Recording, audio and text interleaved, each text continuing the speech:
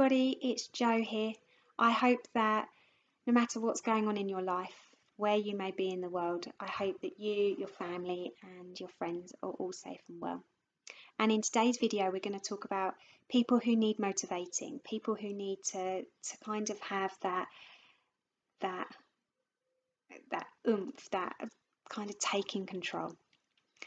If you watched last week's video and if that really helped you about perfectionism, then this video isn't for you, because this video is to help those people that have got so much work that they need to do that they don't quite know where to start. And just a quick one, for those people that are enjoying these videos in one way or another, then please just like and most importantly subscribe. It's just really good for schools to monitor how well this channel's doing. Plus I love it. So, lack of motivation. I think what I mean by that is those people that have got into a habit of not being able to get going. And I think for those people that don't know how to get going, sometimes they just won't do anything at all. Equally, it might be somebody that's a hidden perfectionist that has high standards to their work, that feel as if because they can't produce, or they feel as if they can't produce good enough work, that they just won't bother at all.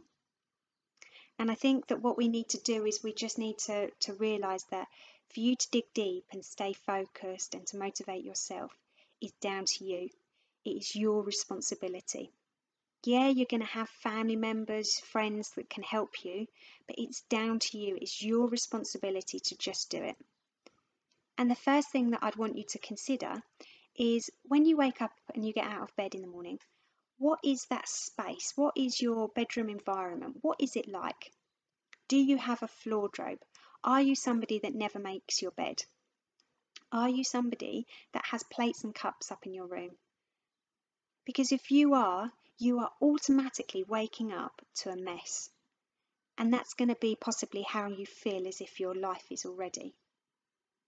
And that's where, I'll do that later. I'll do that later. If you keep saying, I'll do that later for the rest of your life, you won't get a chance to achieve what life's about because you'll keep putting it off. So just consider what needs to be done just immediately in that space. And always make your bed. Always make your bed. It's doable, it's achievable, and it will give you, albeit a small sense of triumph, but it will give you that feeling of, oh, I've done that. And I think that if you can focus on those feelings of, oh, I've done that, or, then that is what will motivate you to do the next thing. So if you're behind with your schoolwork, instead of thinking to yourself, you've got so much work to do, that you don't know where to start, break it down into subjects, break it down into deadlines. Because again, it's just you needing to take control. Because even though you think you don't care, you do. You do care. Because you're possibly that type of person that will care what other people think. Yeah, and I think that it's really important that if there's work that needs to be done, as Nike would say with their slogan, just do it. Just do it. And I think that actually if we can add some mindful attention to our life, because you don't have the school bell going off, which would be your daily routine. You don't have the rules at school, which would be your kind of boundaries and purpose, in life. And you don't have the support from your teachers in person for that care, motivation and professional love that they automatically supply for you. So there really is this sense of possibly being on your own. But what you can do is you can ask for help. It's not a bad thing. Yeah, if you are behind on your work, instead of just keep putting it off, take control. Do a to-do list. And this to-do list isn't for you to feel overwhelmed. This to-do list is for you to actually realise what needs to be done. And I think that to-do list is really important because, again, imagine each feeling when you get to cross something out. So adding that kind of mindful attention to your day would be as simple as, setting your alarm. Making sure that Monday to Friday you're up by a certain time, say 9 o'clock. I'll let you do snooze twice. It's being aware of staying active, yeah? It's the need for you to possibly go outside and get some fresh air.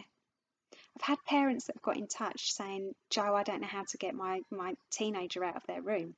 You know, it's so important that you get out there and get fresh air. It really is. And even if it's just going for a walk, you know, even if it's just going up and down the stairs, it's just getting out. Yeah, it's just getting the heart moving and ticking. And just be, and I'm going to sound like a mum, I'm sorry, but just be aware of maybe what you eat with like those energy drinks or chocolate. I'm no nutritionist, but certainly your energy levels are just going to go up and down. And I think that actually you need to just really look after yourselves during this time. Because everything you need within you, everything you need in life, strength, determination, courage, you know what I'm going to say, is already within you. You're just going to have to dig deep to find it.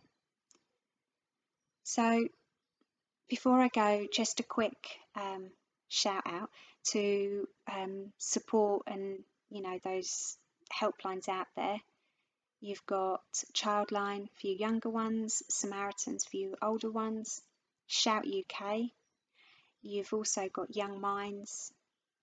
And I just want you, if there's something that you've been putting off for weeks now, do it. Take control. And I promise you that if you can just do these small steps of achievements and of triumphs, it will help you feel better.